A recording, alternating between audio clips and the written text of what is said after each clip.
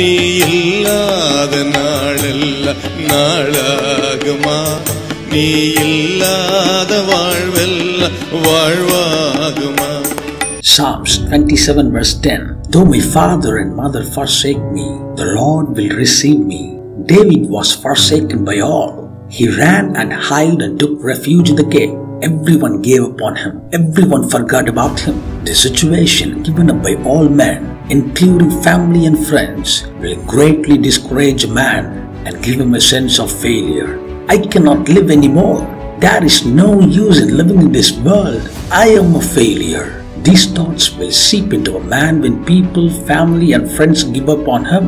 When whatever he trusted didn't work out, the fear of failure will start to take hold. King David also would have had this experience. His parents, relatives, friends, King Saul, everyone gave up on him, and it brought great distress. But he found a way out of it. Let us read Psalms 27 verse 8. My heart says of you, seek his face. Your face, Lord, I will seek. The word heart is essential. We must examine ourselves. We must take account of where we have fallen.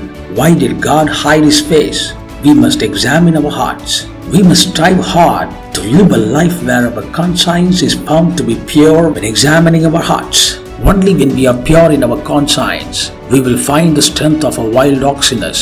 When you overcome sin victoriously, not just happiness, you will receive new strength in you. All this will come true in your life only when you have your conscience clean. Bible says in Proverbs 22 verse 29, they will serve kings, they will not serve common people. Meaning, we will be ready to stand before the king without any fear.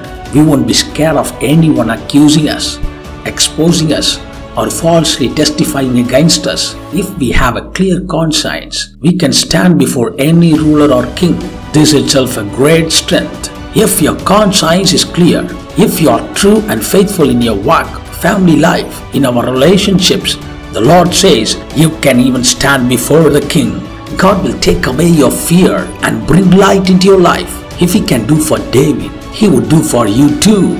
So renew your relationship with the Lord. Make it clean and healthy. Grow in his relationship. Listen to God's word. Make yourself pure every day. If we have a clear conscience, every failure will change. All the fear will fade away. You will be a light to this world. Hallelujah. Hallelujah. God bless you.